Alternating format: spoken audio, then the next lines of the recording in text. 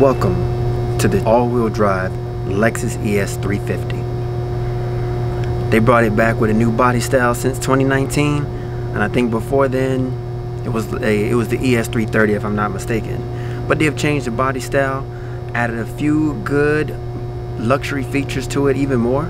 Yes, it's Lexus, but it wasn't the quite hype of a Lexus that I'm used to. At least the ES model wasn't. And this one by far has really changed the game. But let's see if it's really up to the price tag that it's at for this edition.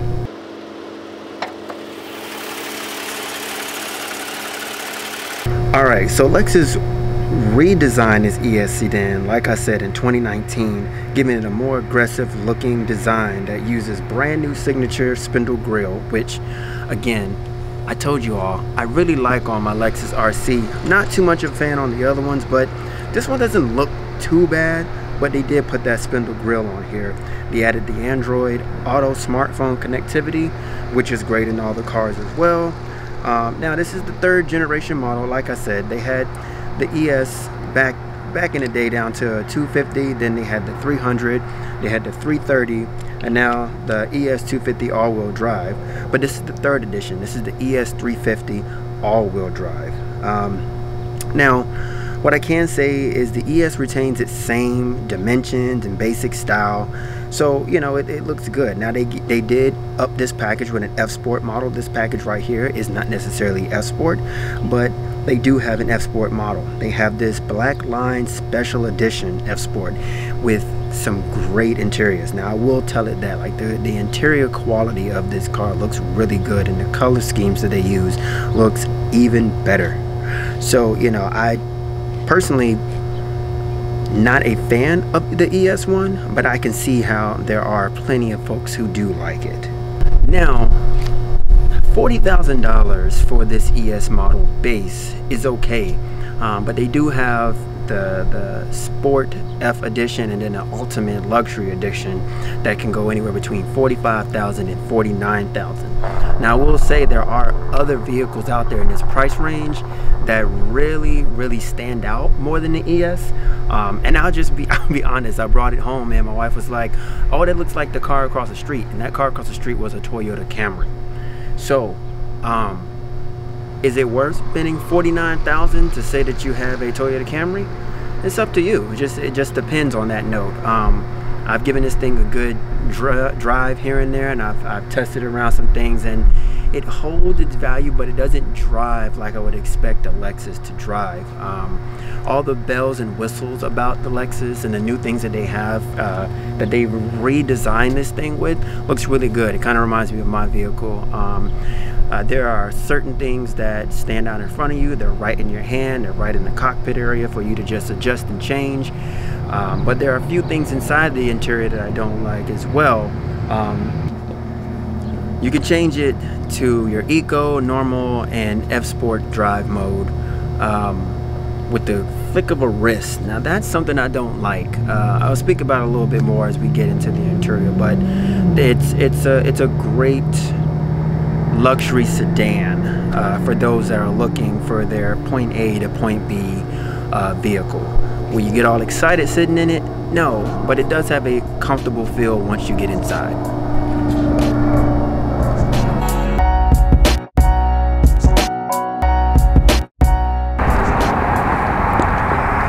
One thing I have become a fan of are these Lexus wheels. I don't care what car you get, I really like Lexus and their rim choice. Like, they look really good and they stand out on a lot of vehicles. I think for the value of these wheels, like, it's awesome. So the wheels are it. And then I also love their lights, their tail lights.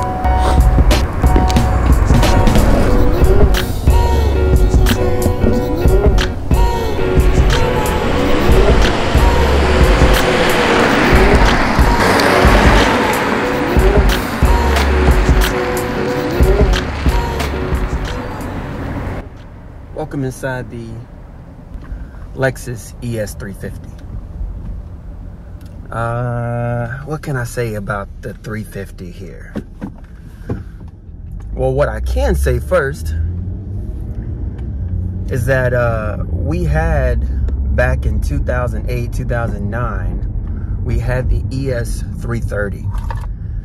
For all those that know the ES line, they went from the ES 300 to the ES 330, and now they're at the ES 350. It feels like an ES. The ES is the luxury sedan model of Lexus. It's one of them, I should say.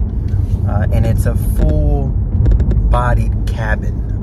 What I can say about this Lexus E350, at least this year, it feels quite comfortable inside the cabin.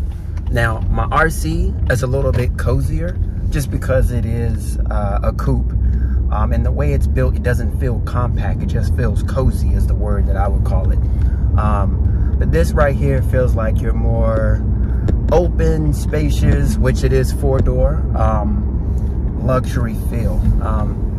Everything about it is different than the performance package that I have with my Lexus, whereas this is more catered with the softer colors, less of the whole wood grain, but more of a texture package feel to it. The seats still kind of feel the same.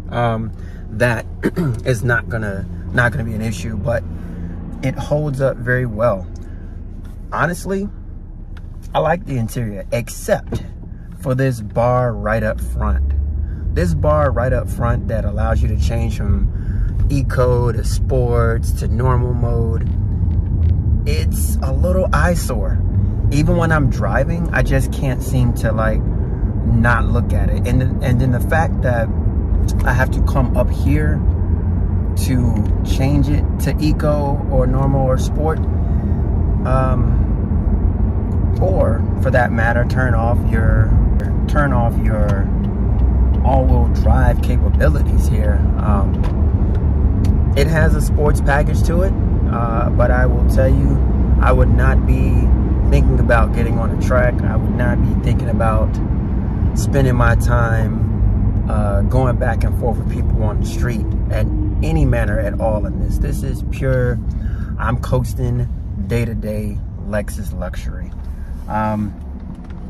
Yeah, I think for anyone who is looking for a Lexus package, this is a good package. Is it great for the price? No.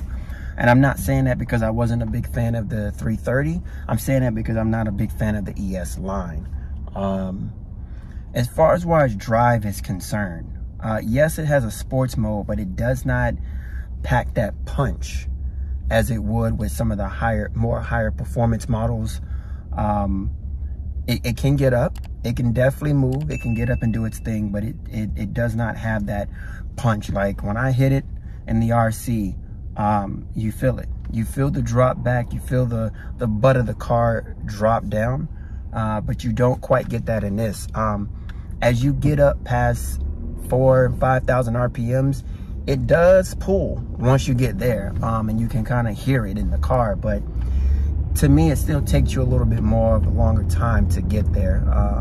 The car is quite heavy, for that matter. But all in all, if you're into the more modern-based luxury vehicle for Lexus, I guess you wouldn't go wrong with it. I don't know if I would get a brand new one right off the gate. I would look for like the 2019 or 2020 models, because there was nothing wrong with those.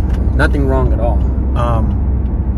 So, you know, to put a higher price tag on this individual one, I don't see where it's warranted. Maybe it is. The cabin is quiet. I'll give it that. The cabin is real quiet. And yeah, that's it. I mean, it doesn't make me feel special or anything. I just know by sitting here without the little Lexus symbol in front of you, that it's good. It's golden. You know, you feel like you're in a Lexus. But that's about it. You know, performance-wise, it's not it for me. Now, what I will tell you about this interior is I do like the fact that Your seats have all the same, and maybe that was just, maybe it's in my car as well, now that I'm thinking about it, but all of the features within the lumbar support that this chair has is top notch. I haven't sat in anything else that has given me the type of lumbar support and back and height that I would need or request, I should say, in a vehicle, and this one definitely does it. So anyway, that is the interior of the ES 350.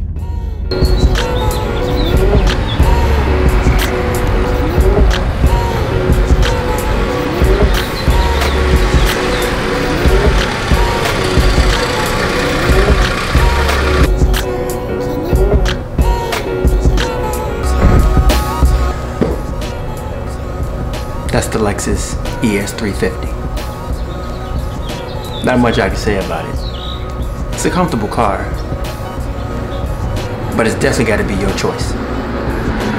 Thank y'all for tuning in for another Planes, Trains, and Automobile. Catch y'all on the next one.